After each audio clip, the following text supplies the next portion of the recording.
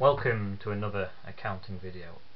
Today, Accounting 1 Jan 2013, and it was requested in another video to do question 1. So it's about a company who makes some sales on credit. There's a few entries to make in the cash book, the sales ledger, and a discount account. So I think a very important thing about this question is putting yourself in the shoes of the business. It says Liam Fortune sells these goods and materials. Pretend you are Liam Fortune, put yourself in his shoes. It's quite handy to do that perspective, and obviously understanding the T accounts is quite essential.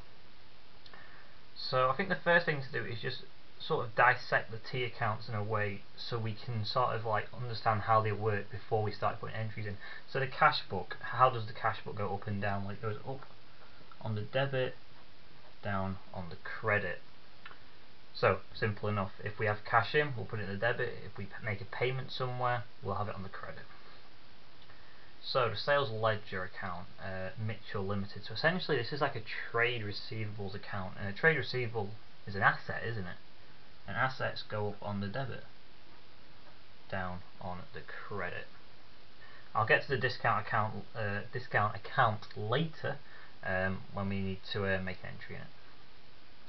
So the first point we are put is the sales ledger account Mitchell Limited has a brought down of 440. Well, this is a trade receivables account, and you can never have a brought down the credit of a trade receivable account, because that would mean we owe them money, and you can't owe money to a trade receivable. That's a trade payable, isn't it? So on the 1st of November, balance brought down, and it's just the amount in the question, so it's just 440. Easy enough. So that's the only entry we need for that. So, the 3rd of November, we sold goods on credit to Mitchell Limited, 610. So, how simple is that? Well, dissecting the question is dissecting the point is quite simple. We sold goods on credit, which means we've not received any cash yet. So we've increased the amount that people owe us. We've increased our trade receivables, so it must go up on the debit. So on the 3rd of November, we've made sales. We'll just put sales of 610. And that's the only entry for that so far, because once we receive the cash, we'll credit it, so it wipes out the account, and then wipes out the amount owed, so they don't owe us any money anymore, and we'll debit our cash book to say that we've received the money. So it's as simple as that. So the next point, 12th of November, we were sent a credit note for goods returned by Mitchell Limited. So they've returned some goods that they've purchased on credit. So on 12th of November, we have some returns in, or sale returns, however you want to put it. And essentially that means they bought goods on credit from us and then returned them, so they don't owe us that money anymore. They previously owed us some money, but they don't owe us it anymore because they returned the goods. They can't owe us money if they don't have the goods, do they? So it just decreases the amount owed, so it goes on the credit, brings it down. As simple as that.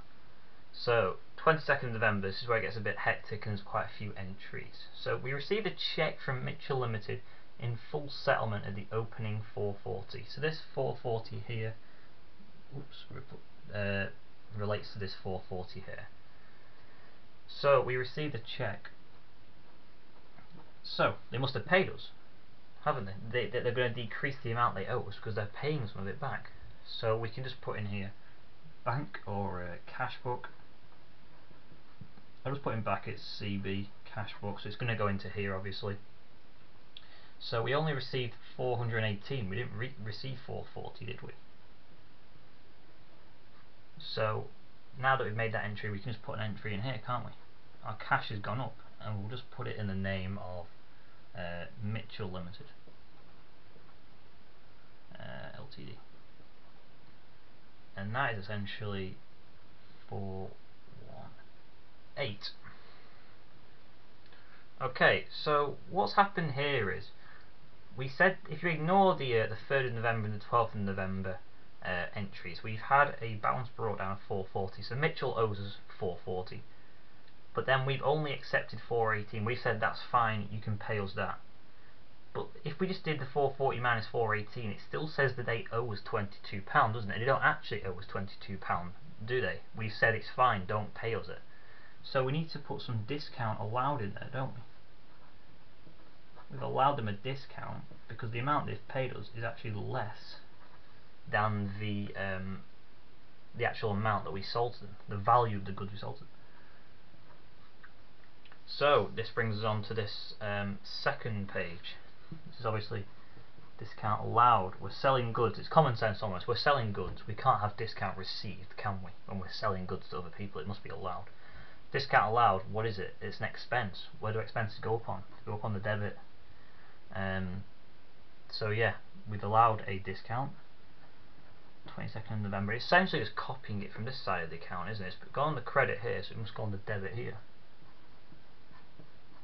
So Mitchell Limited, and that's just £22. So now all we really need to do is just balance them all off, isn't it, in a sense? So this side comes to 1245. That's quite simple. So, and this side needs to come to 1245, doesn't it?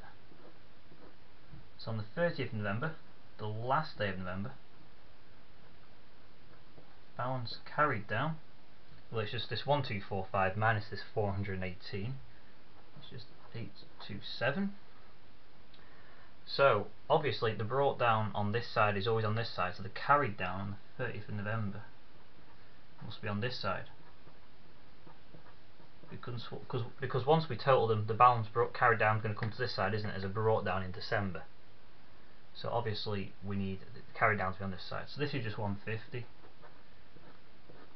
and this is also going to have to be 150. So it's just a case of doing 1050, take away all the values on the credit side to give us our carried down. So our carried down is 555. We don't need a carry down for the discount allowed. We don't carry that down in a sense.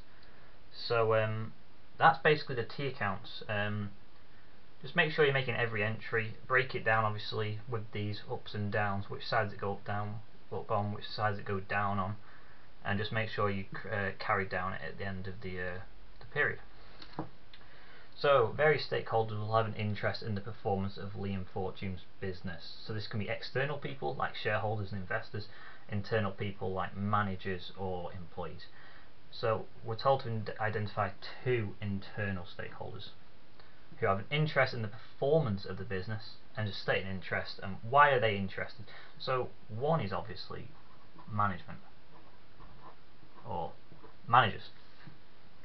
So why would they be interested? Well, they can make decisions with this information, can't they?